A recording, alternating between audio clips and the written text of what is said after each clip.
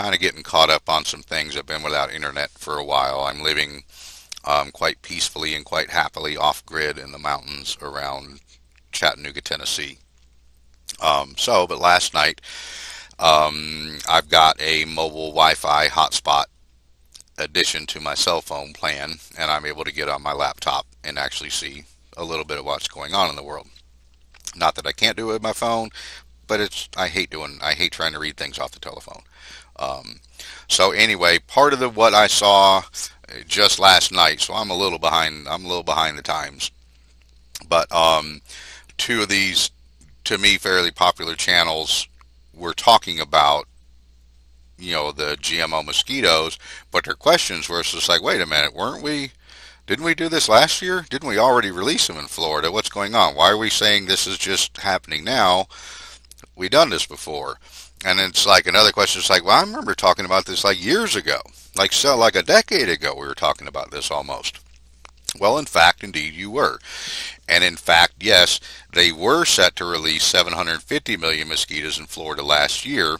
And I think because of, citizen pushback and scientific studies, this one is from Yale University. Part of the whole, before I start reading this, part of the whole Oxytex trip is we can make these male mosquitoes that can't bite anybody, so don't worry about that, and that's a good thing.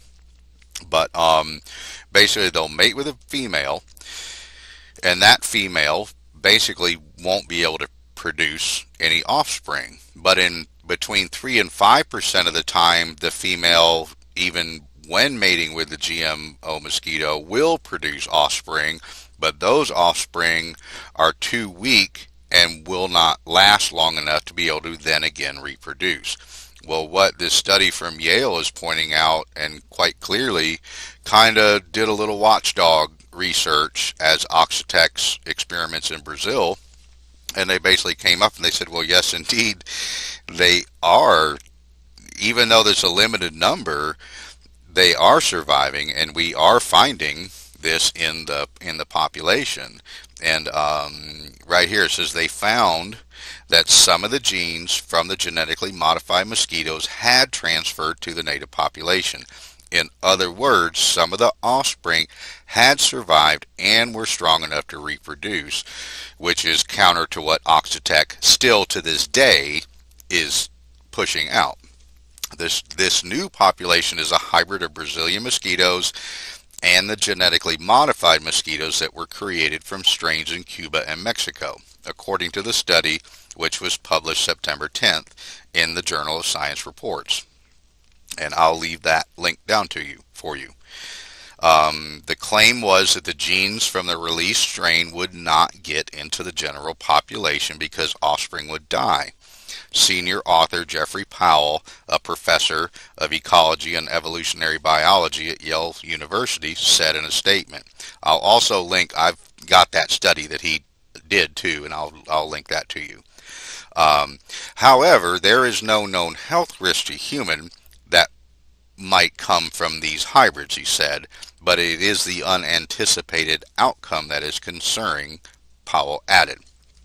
And like I said, I'm going to stop there pretty much, and going down to this, what kind of buggered me, and this is still kind of tied to the study. This was, I'm going for New Atlas had put this out, and they had to make a edit on it. Like, they got slapped on the hand and they had to come put an edit on it, because how dare we ever talk about a big biotech firm. My goodness. They have scientists, they have researchers, they're giving the data. Why you gotta, shame on you for even thinking you can't trust us. Anyway, so here's one of the things that stood out to me in this study. It says, while populations did drop initially, numbers did bounce back after about 18 months. The researchers suggest that the female mosquitoes may have learned and begun avoiding mating with modified males. It's like, what kind of rang in my head is just like, you can't lie to nature, and I don't believe nature lies to us. And part of it is, and this is where they're talking about worse still, the genetic experiment may have had the opposite effect and made mosquitoes even more resilient. The bugs in that area are now made up of 3 strains mixed together: the original Brazilian locals plus strains from Cuba and Mexico. The 2 strains cross to make the GM insects.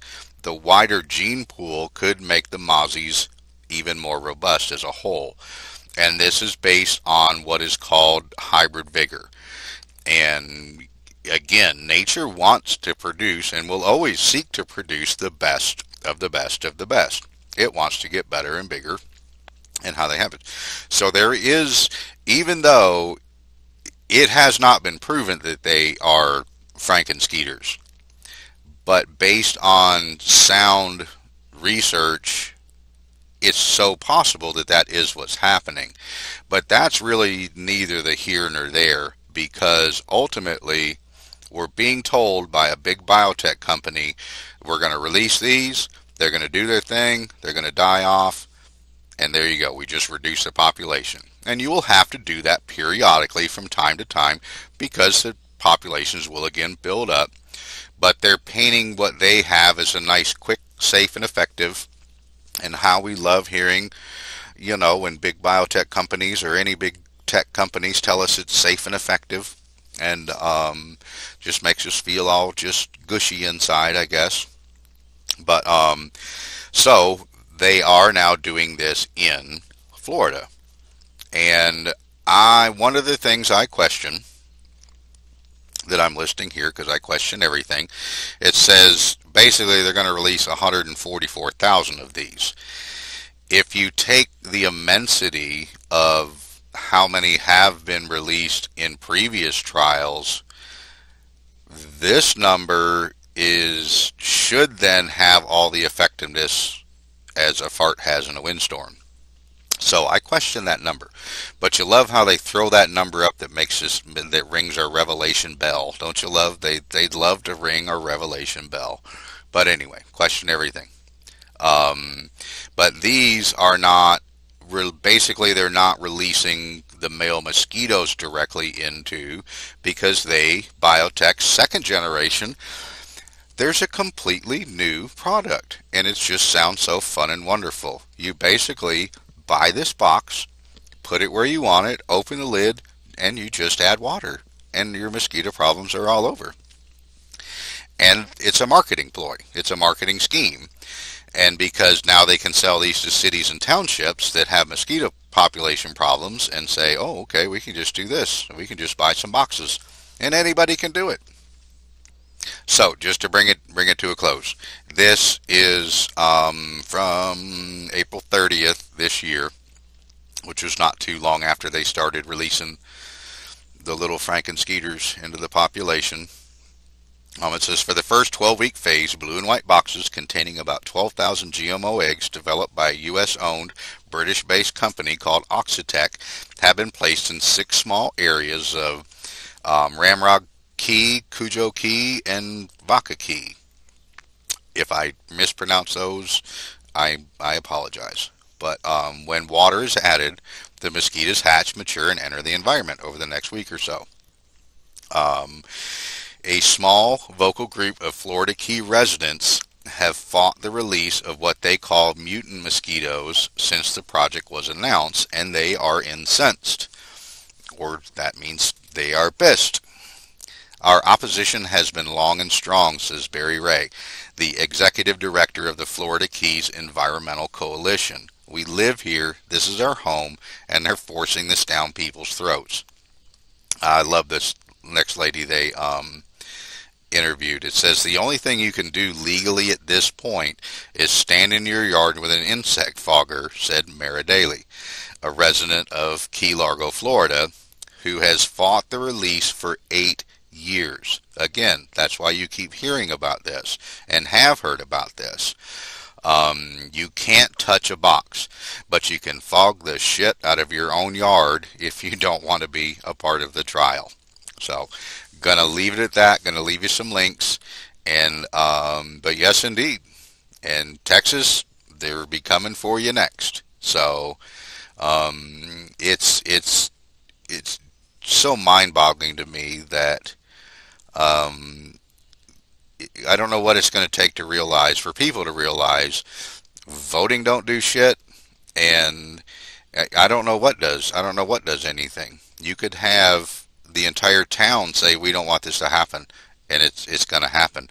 You'll push it, you'll push it to the back burner for a while, but it always seems like it just happens anyway, apart from what we want or what we think is best for us. And I know the year 2020 has made a whole lot more people sick of this. So let's keep being sick of it. Let's keep being vocal. Whether these mosquitoes are good or bad, that's irrelevant. The relevance is that it wasn't it wasn't something that was welcomed, and now it's something that these residents have to deal with. And I think you can damn well bet there's a lot more than 140,000 coming at you. So keep standing, keep fighting. We'll talk to y'all soon.